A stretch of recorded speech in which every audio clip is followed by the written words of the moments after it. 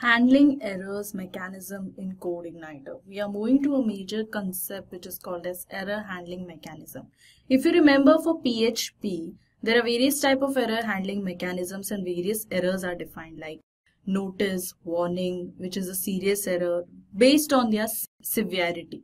So all these errors are handled in CodeIgniter as well with some set of functions and many more. Many times while using an application, we come across errors. It is very annoying actually for a user or a developer if the errors are not handled properly. So CodeIgniter provides an easy error handling mechanism. You would like to take the messages to be displayed if there are some set of errors. So these messages will be displayed when the application is in developing mode rather than production mode, or as the error messages will be very helpful to understand the developer that okay, this section can lead to error. Instead of getting inside the production mode with this set of error message, these messages will be resolved automatically. The environment of your application can be changed by changing the line in your index.php. You need to set an environment for handling the errors which is mentioned over here. You have to define this environment that if the server is getting into the particular environment thing, the error mechanism will be handled automatically.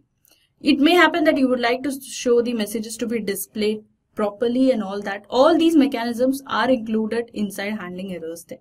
Once the environment is set, so it is easy for a error reporting mechanism to solve the problems in a very simpler way, or I can say that instead of going to the top model with a set of 100 errors, even if there is one error while starting from the scratch, it will be truncated automatically.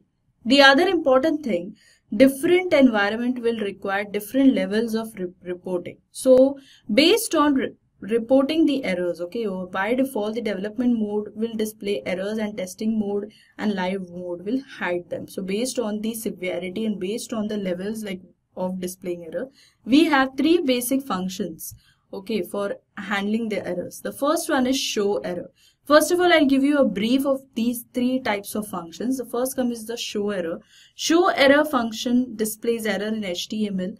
In the HTML format, I can say show error, and it appears on the top of the screen. So this is the first function, that is show error. The next one is show 404. This is actually used to display an error if you are trying to access a page which is not available in your web application system. So this error function will help to show the particular error message. Last but not the least is the log message. Log message function is used to write the log messages. Okay, this is useful when you want to write the custom type of messages. Instead, I can say it is a customized set of error functions which is used.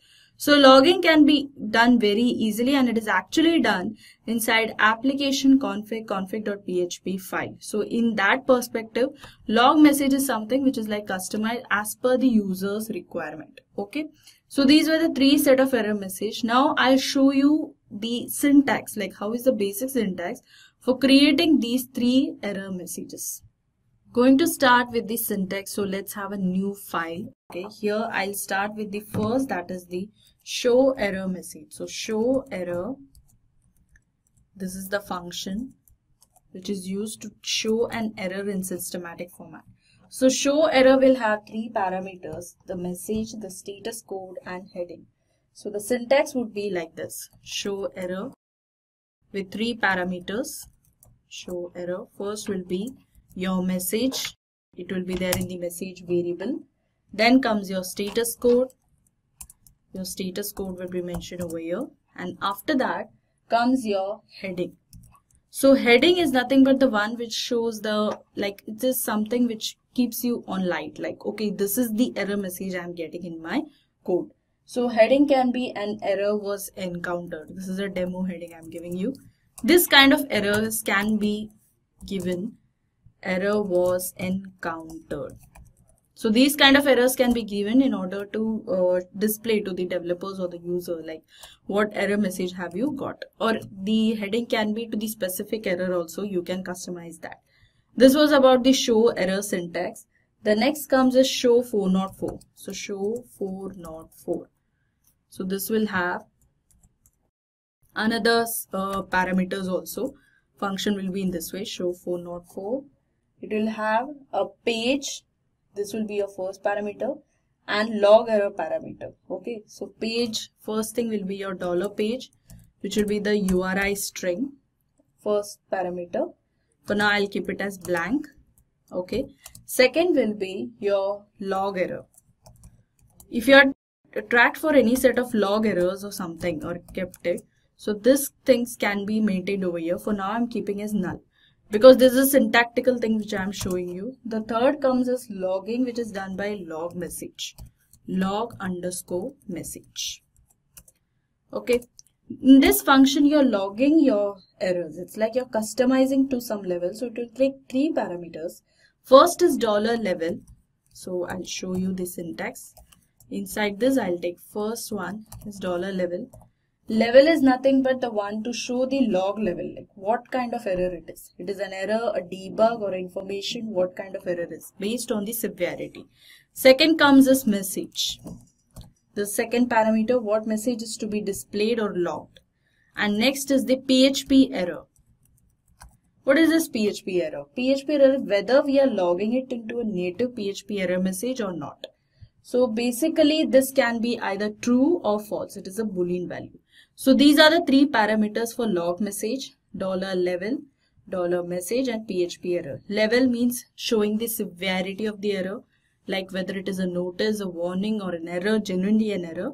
Message would be like what message should be logged, and PHP error is like whether we need to include in the native PHP library. The by default configuration for this parameter will be true or false. That are the Boolean values. Now, next thing is like, where are the logging actually done? It's done in your application config.php file. Okay, here I actually track my error message and log it properly. So it is done over here inside log threshold parameter. So I'll search for this particular thing. This is the parameter, log threshold. Okay. What does this does? If you check out the comment over here, the config automatically tells you that error logging threshold. Here you can enable logging by setting a threshold over 0. So it is like 0 means disables logging. If you want to set it to 1, it means that error message including PHP errors will be displayed and logged in the system. If you set to 2, only debug messages will be present in the system. If you set to 3, then information messages such as warning or some kind of messages will be shown. And if you set to 4, which is the topmost level, all messages will be displayed, irrespective of whether it is a warning, whether it is an info, whether it needs to be logged or not. But by default, it will consider everything over here. So that value you can give it over here as 1, as 4, as 3, whatever. For now, I'm keeping it as 0 because I am disabling logging. But if you need to turn it on, then you have to give some numeric value between 1 to 4. That is 1 for error messages, 2 for debug messages, 3 for informational messages, and fourth one for all messages. And all these messages are actually logged in your project under application log folder. If you consider for the project, okay, this is there inside application. We have a logs folder, okay.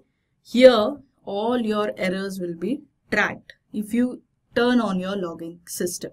So in this way, error handling mechanism is quite simpler in CodeIgniter framework and it is handled very easily.